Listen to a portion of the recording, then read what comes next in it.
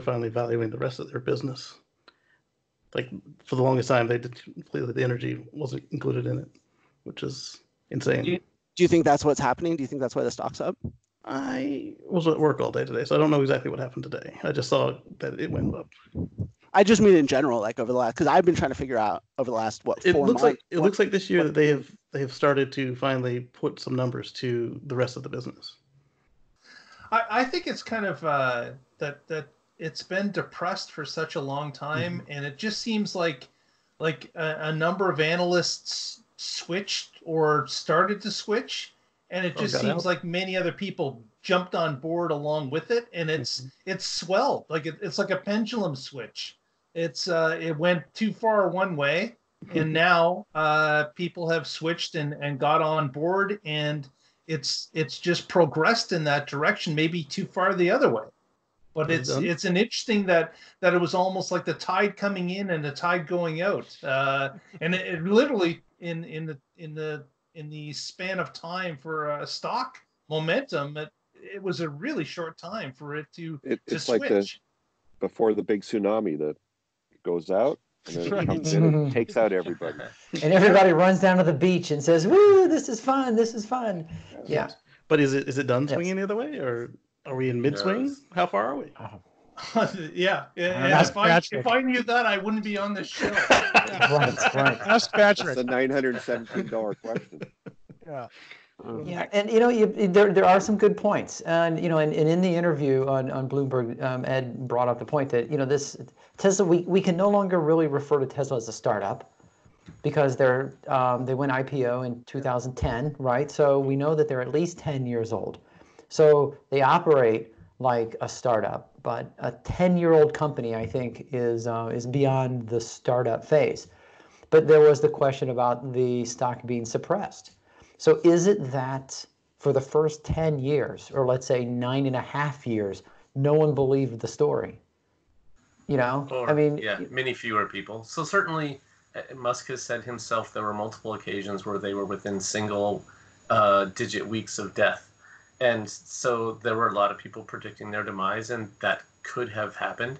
Now it's pretty obvious that they are able to make cars and they can capitalize easily. They have access to money. They just raised another $2 billion recently, and the market rewarded them for that because it looks like it's going to allow them to grow faster, perhaps a Texas gigafactory. So I think the main reason I think the stock has jumped is that a lot of people now see them not as on the edge of death and that they will be long-term successful. That makes sense. And part of it, I think, is they put a leash on Elon, so he's not making these crazy claims like he used to. Did they really? They did? He matured a little bit. Yeah, it's all relative, right? Right. Compared to what he used it's one of those elastic leashes, I think. Yeah. You know what? I have a question. So for Ed, watching the Bloomberg TV thing, Kathy Wood from ARK Invest was going off on the reasons why Tesla is going to continue to grow. And one of them was that her short-term prediction was that the Tesla would see a 40% margin in their vehicles. Where does that come from? Does anyone ever see a 40% margin in vehicles? Didn't they hit 50 So for a minute? she covered where it came from, and she mentioned it multiple times with Wright's Law, that as your economies of scale grow, your cost of production decreases, and that they are on a technology curve. So no one is making batteries at the scale that they are, and that they're going to ride that cost curve down. They're leading in that area. The recent Hybar acquisition is going to allow them to automate more of that production. And so you can look at the cost of batteries over the last decade, and they've dropped significantly. And that looks like it's going to continue into the next decade. That's one of the biggest costs for their vehicles, and that's going to reduce significantly, which will allow them to have more profit on their vehicle or sell them at a lower cost, opening up a larger market, leading to more revenue. But there's a logical leap there, though, right? Because so let's accept that battery costs are coming down.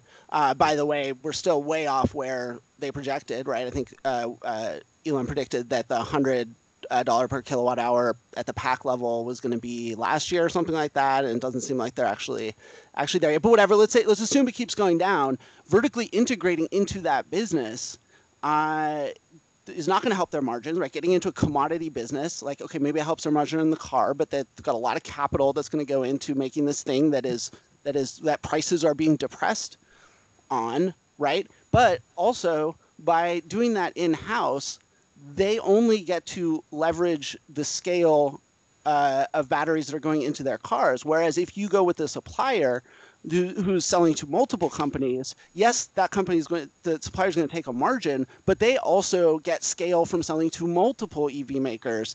And so in theory, right, if scale is such a powerful force here, it seems like that's an argument against vertical integration. Except that their scale is bigger than the entire market combined right now. Also, and they're not doing just vehicles. Exactly. And what were they at before the Model 3 launched? I'm sorry, how many Powerwalls are they selling? A lot. Well, right now they're battery constrained. How right? many? Which is why they're building out. Don't forget about the power 27. packs. How Forget many? about power packs. If they're battery constrained, why haven't they built out the Gigafactory? Like, why is the Gigafactory still not the picture that they showed us when they launched that thing? Right. Like, if it's battery constrained, right, that's a choice. They could invest in. But don't forget either. that even though it's Just not that $2 as big as they said it would be, it is also putting out 3 times more than it should have when it was completed. I mean, they're at or not 3 times, 2 times. They were what they had originally contracted with Panasonic for. Right, but they were saying 35, and now they're saying 50 at its current size. They're not actually producing 50 though. I have no clue. But it's interesting too, because right now we also have news that they're going to be going with CATL for their Chinese ones, and they're actually going to be use lithium iron phosphate batteries.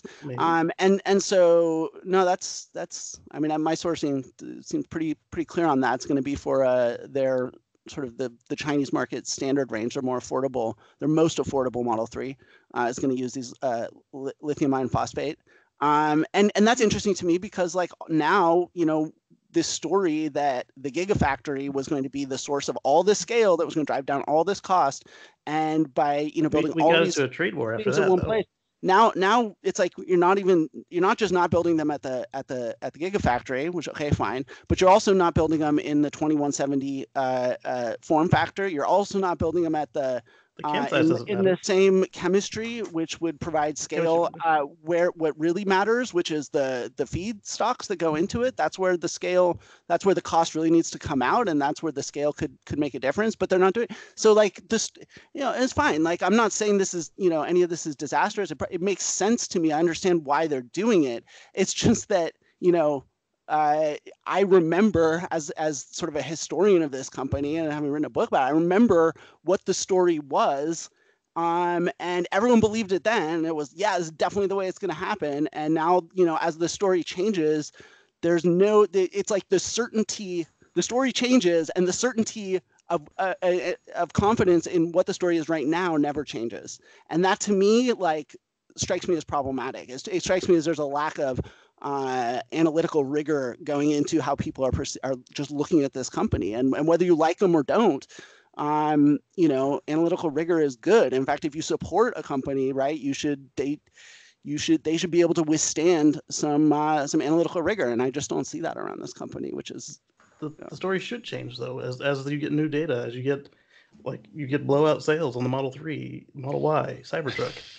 You should adjust your ability to produce.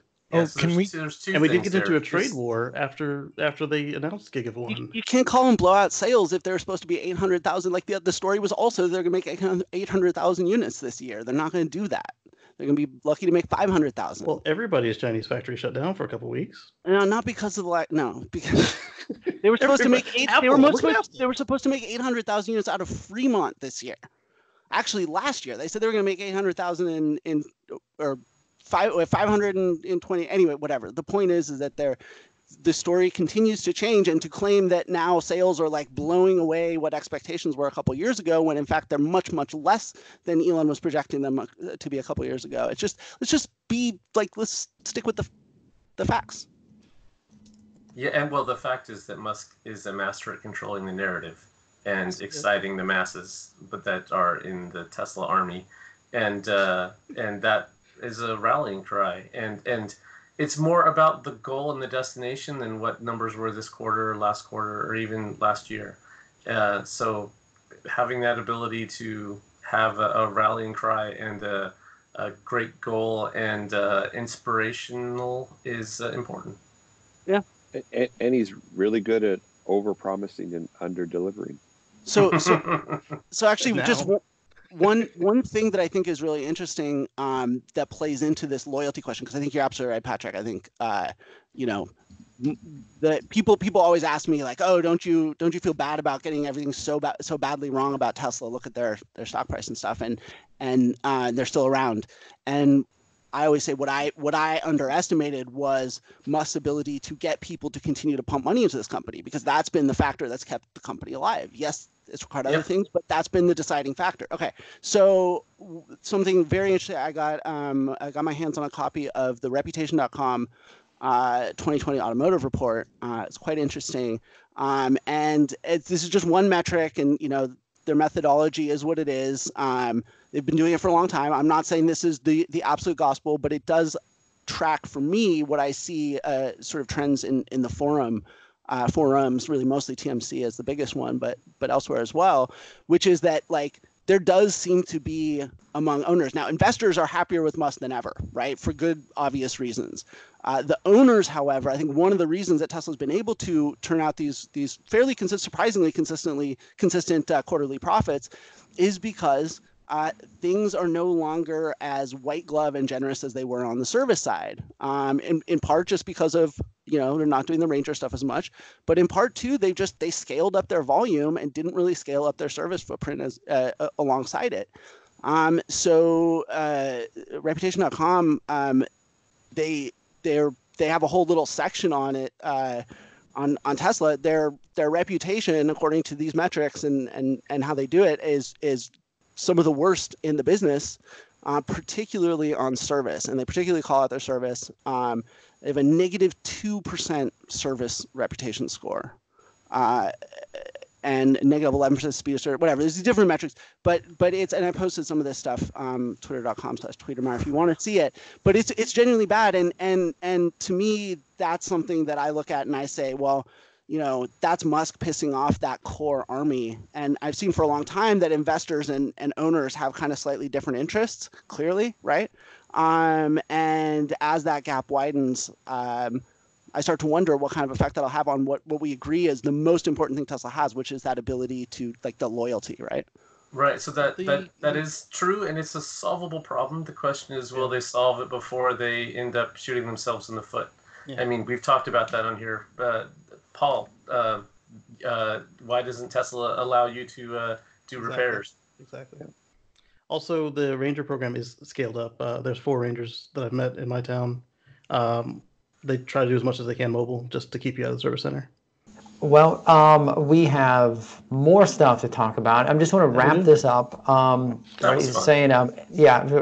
it up real quick by saying Ed hates automated looms. The rest of you belong to Colt. All right. So I think we're done. Yes. No, it is absolutely fascinating. And I know that people watching this recorded video are right now typing in all caps. And that's awesome because we love the back and forth. We love hearing from our viewers.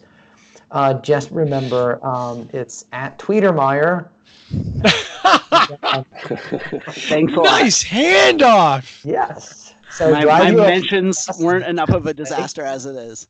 Yes. AutonoCast is a fascinating podcast. If you are not subscribed to AutonoCast, you need to. It's very noticeable. You will recognize its white icon with a very small A, underappreciated icon. And listen to it. You will learn so much about autonomous vehicles. So there's only 2 podcasts you need to pay attention to, AutonoCast and this one. Not in any particular order, but us first. Okay.